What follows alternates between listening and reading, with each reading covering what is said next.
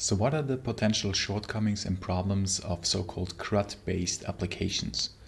This is the way enterprise applications are typically built, and CRUD stands for create, read, update and delete. And the way it works is we have a state of some domain object.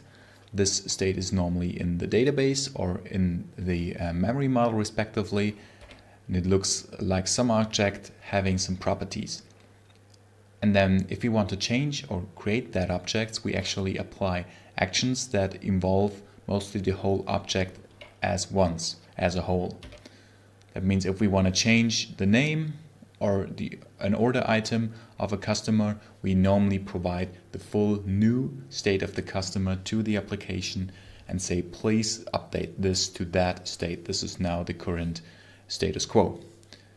And of course, there are some problems or potential problems combined with that. For example, if we want to at the same time change the name of a customer and change some potential order item in the orders, and these two requests come in simultaneously and hold two different versions of the new customer, then you have to lock and some state has to win.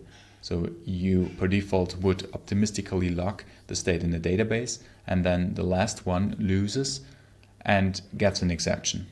And only the first one wins, and the second one has to repeat the request again. And that should raise the question whether it should be avoided to modify these two actions, to perform these two actions at once, or if it actually should be allowed, because they should not affect each other in theory, right? And so this is a potential problem. If you want to scale up and you want to do these two things simultaneously. And another problem comes with the context and the history of your application. Because, as I said, you're only storing the current state of your objects. And that means you lose the context. Why is the system in the state, so in the current state as it is? So what was involved during all that time, and of course the history. So how it got to that state, what were the atomic transactions that have been applied so that the current system now looks as it is. For example, if we order a new item, then the customer may add some items to the shopping cart and add another ones and remove them, and at the end of the day finally submit, and then you have the last valid state, but you lose everything before. And that could be quite interesting for your business department, for example, what items have been added and have been removed in the meantime and why, and so on and so forth. And actually sometimes it's even required by law that computer systems store the whole history and know actually why the system is in the current state, so you have the whole history of transactions available. So in some places you may need that anyway, and then a CRUD-based application may not the best choice for you. And having that said, so you lose the context and the history of your application, and sometimes it's needed to do some more complex and verification and validation steps, as you only have the current state of your system. So you have to make sure that everything is consistent before and after each and every update. And this actually is the point of the so-called ACID transactions. So you're always going from one consistent state to the other one. And if you update the whole model at once, that may include some more verification and validation steps in between, because there could be some potential change down there in some property, and you would have to make sure that everything in the system is still consistent. And depending on the situations, this may clutter your code with a lot of validation and verification steps.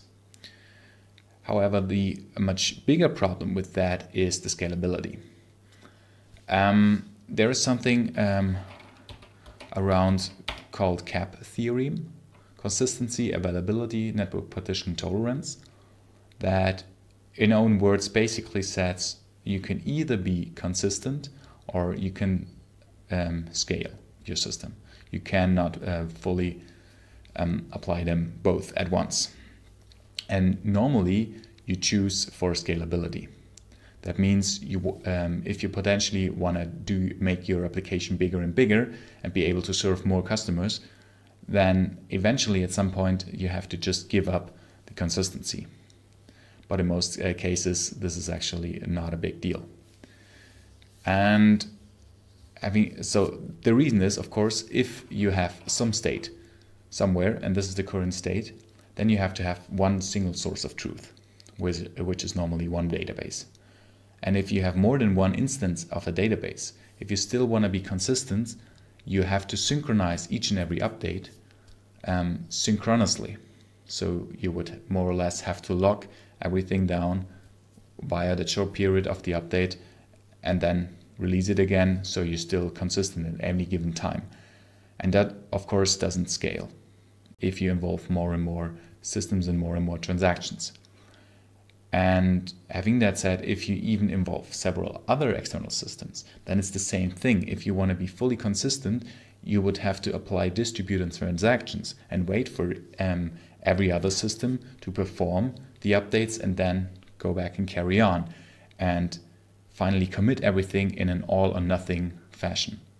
But this does not scale. And the same is true that for most of the applications, the read side, so the reading, highly outperforms the writing side. So you read far more often than you would write. And in a CRUD-based system, you can scale that individually. So if you would apply more systems, then you apply both the read and the write side, which sometimes would not make sense if your reads, for example, highly outperform your writes, which is quite often the case. And yeah, having that said, these were some shortcomings and problems of CRUD-based applications or of the way enterprise architectures are normally built. This doesn't mean you should totally avoid these architectures. I mean, they have been working for a long period of time, but you just have to make sure that you know about these problems, and when these, specifically the scalability issue, become a real problem and when to tackle that. And in the next video, I will explain why actually the real world and real world usages are not consistent, and in most of the cases are actually eventually consistent.